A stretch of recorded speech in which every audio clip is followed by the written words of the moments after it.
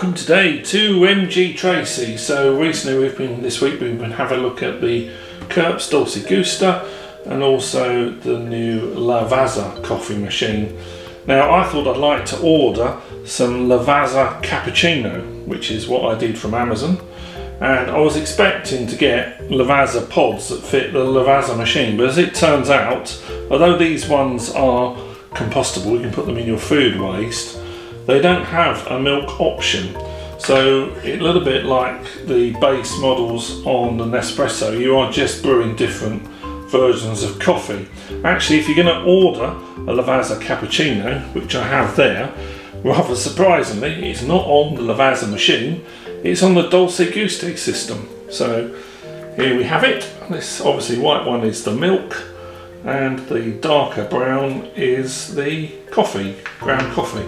So we're going to have a go at making a Lavazza Cappuccino, not on their machine, but on the Dolce Gusto. So let's have a go at that. Right then, let's have a go at this cappuccino. So I've got my fresh water to dock in the back of the Dolce Gusto. There we go, we'll turn it on.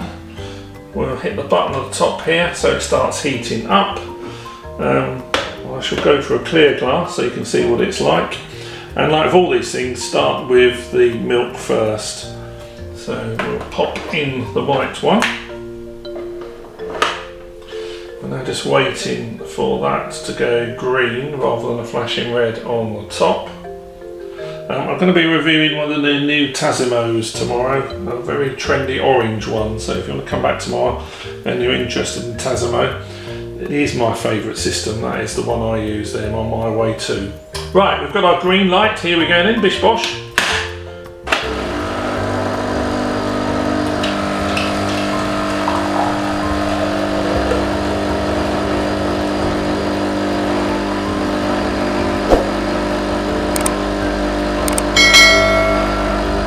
If you don't know this machine, this is a manual machine, so there's no barcodes or anything that's going to turn the machine off at the right level. You're going to have to do that yourself. You can see the water is just starting to go clear now, so there we go. So that is the time to finish that one off.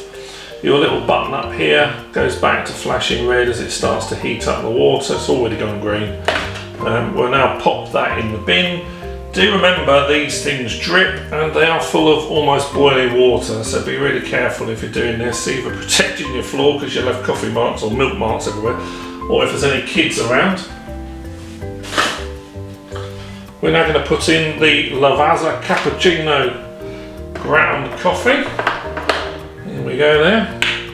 Lovely. Let's puncture that one. Green. So here we go.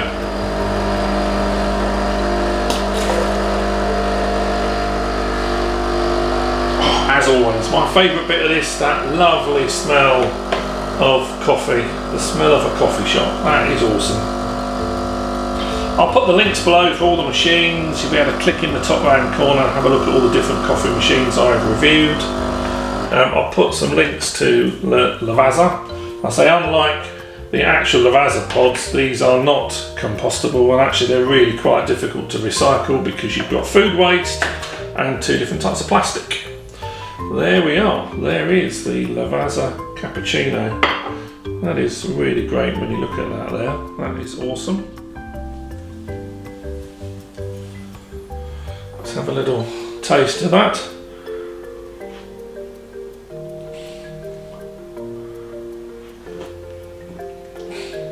That's not a particularly strong coffee taste. You're getting the cream and the milk there, which is really quite sweet and quite lovely, and it's not too bitter. It's a very mild coffee. Each box has 16 pods, which is 8 milk and 8 coffee, and you'll see on here you get some little bar markings. So on some of the more expensive Dolce Gusto models, you adjust the lever to match up with these bars, and then that puts a relevant amount in. You can see it's saying 200 ml of milk, but only 40 ml of the coffee. So I hope you found that useful. There are hundreds of different coffee machines and bread machines and even Dysons and Shark videos on my channel. So please have a look at those. Please join me and subscribe and share the videos, that would be fantastic. You have a great day. This is Paul from London saying cheerio, and I shall see you tomorrow.